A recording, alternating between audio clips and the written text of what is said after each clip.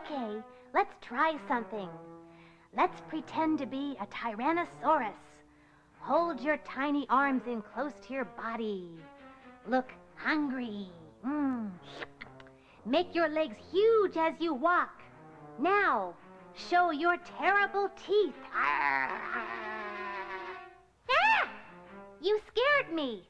Good pretending. Here's an art idea. Make an Allosaurus or a Tyrannosaurus Rex puppet out of an egg carton. Have Mom or Dad help you with this.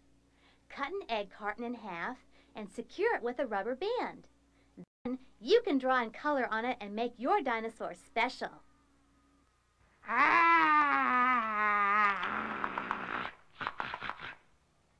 Which of these beast feet dinosaurs had feathers but couldn't fly? Archaeopteryx.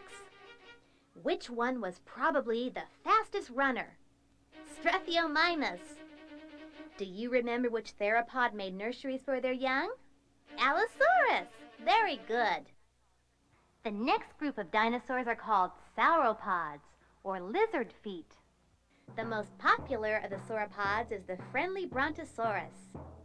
But recently, scientists discovered they had put the wrong head on the Brontosaurus skeleton, so they changed his name to Apatosaurus, which means deceptive lizard. Apatosaurus was the size of 6 elephants.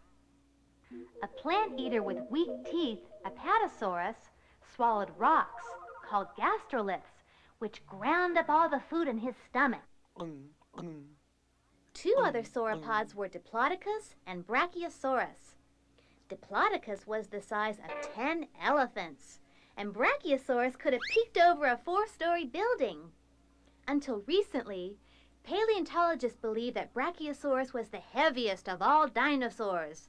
That is, until they discovered Supersaurus. One of his neck bones was as tall as your mom.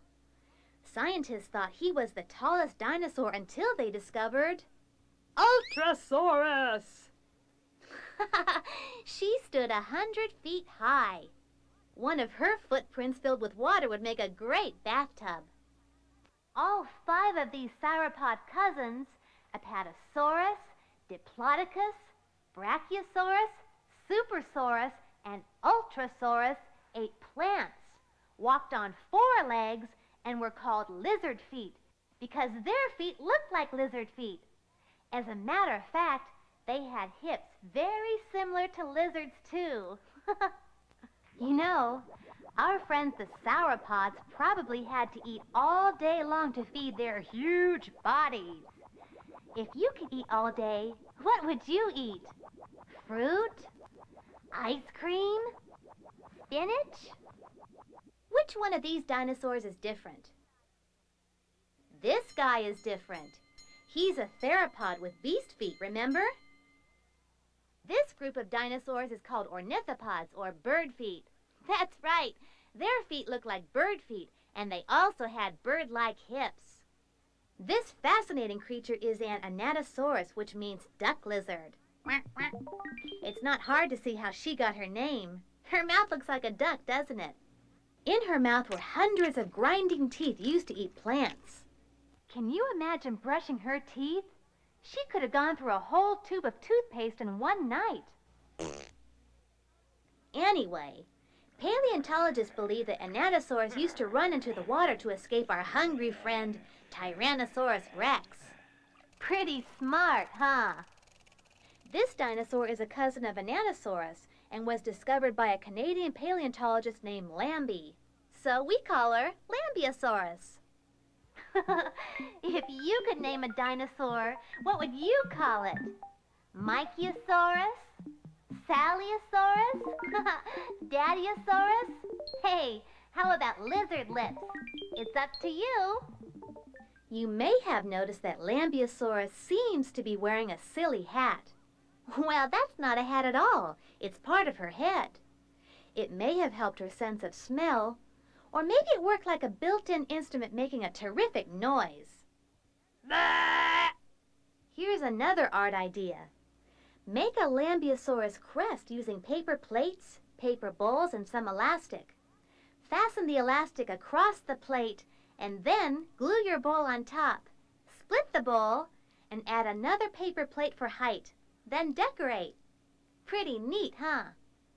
Some other ornithopod cousins were Psittacosaurus, who had a toothless parrot beak, and Iguanodon, who had 4 long fingers and a spiky thumb, which he used to protect himself from becoming someone else's meal. All ornithopods were plant eaters and usually walked on 2 feet. Ornithopods, especially the duckbills like Anatosaurus, often had nurseries for their babies, just like Allosaurus. Remember? Hey, let's try something. Let's pretend to be baby duckbills hatching from our eggs. Slowly break open your shell. What kinds of sounds would you make? Nobody knows what dinosaurs sounded like. How would you call your parents? Nana. Nana. Would you bark? Would you moo? I wonder if dinosaurs burped. Okay, climb out of your shell. Good. Now, let's call our parents the way you think dinosaur babies sounded.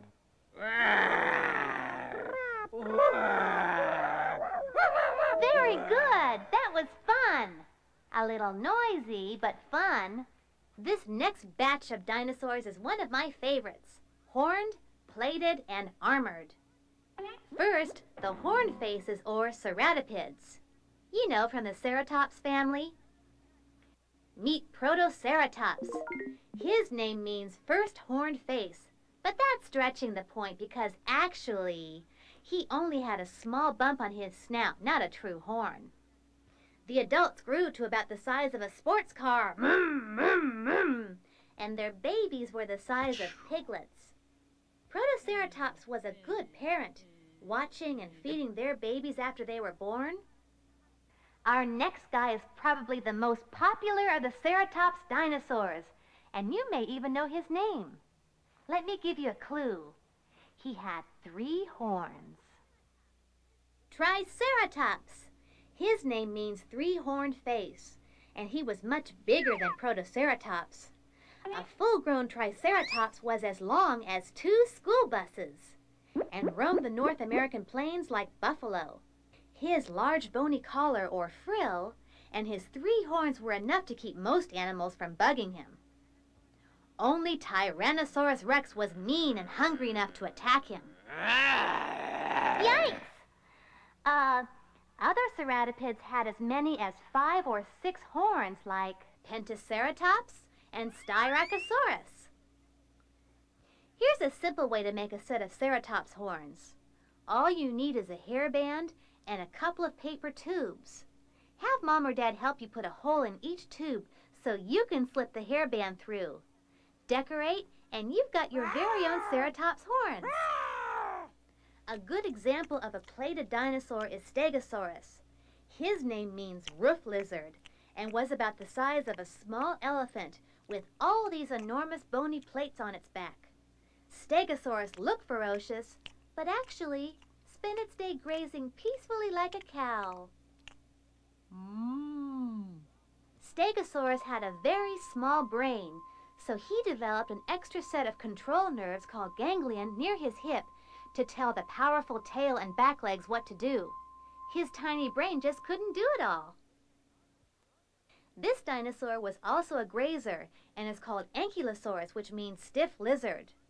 Ankylosaurus looked like a giant armadillo because she was covered with thick oval plates of bone. There were even bony plates over her eyelids.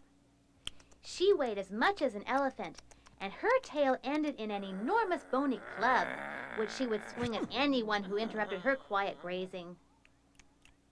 All of the horned, plated, and armored dinosaur cousins were plant eaters who walked on 4 legs and had bird-like hips. Try this. Can you find the ceratops with the most horns? Styracosaurus. Good. Which dinosaur is Triceratops? Remember, he's the one with 3 horns. Here he is. Did you find him? Here's another art idea.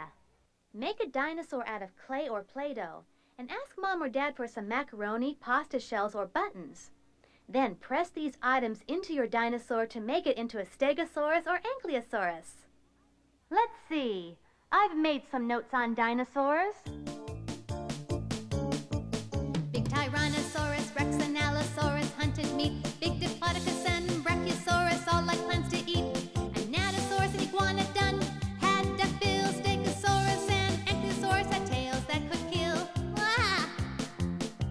Supersaurus and Ultrasaurus were the biggest ones. Compsognathus and Struthiomimus, they could really run. Styracosaurus and Triceratops had horns upon their faces, and bones or fossils of all these are found in many places. There were as many different dinosaurs then as there are mammals now, and no one knows just why for sure they disappeared or how. You know, the age of dinosaurs lasted for more than 150 million years. A very, very, very, very, very, very long time. And then suddenly, they disappeared. And nobody knows why. But I bet you have some ideas.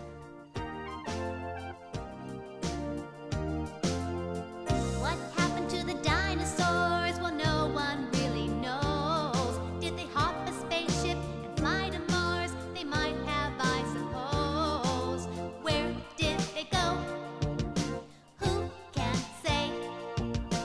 Will we know for sure one day?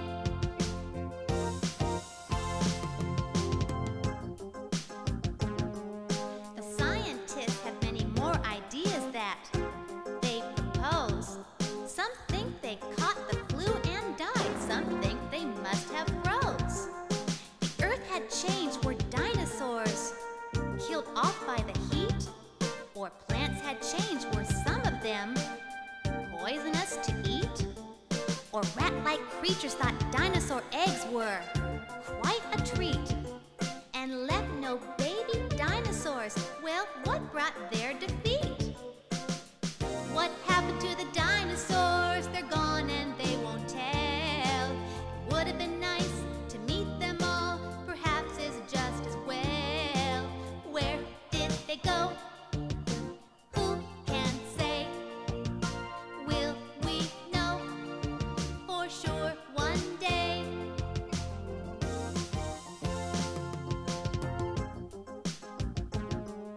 The world belonged to the dinosaurs for 150 million years. Then in a short time, they all died quite quickly, it appears. Did a giant rock crash to the earth and dust the atmosphere? To block the sun, to kill the plants and starve the dinos here? Maybe it's good that they're not here for the human animal. Needed the space the dinos left us when they fell. What happened to the dinosaurs? Well, no one really knows. Did they hop a spaceship and fly to Mars? They might have, I suppose. Where did they go? Who can say? Will we know for sure one day? Okay, try this. Can you find the meat eaters in this group? Tyrannosaurus Rex and Struthiomimus were the meat eaters. Which dinosaur is called the roofed lizard? Yeah, Stegosaurus. Which dinosaurs were sauropods? Diplodocus and Apatosaurus are sauropods. Last one. Can you find any duckbill dinosaurs? There's two. Lambeosaurus and Anatosaurus were duckbills. Another name for duckbills is hadrosaurs.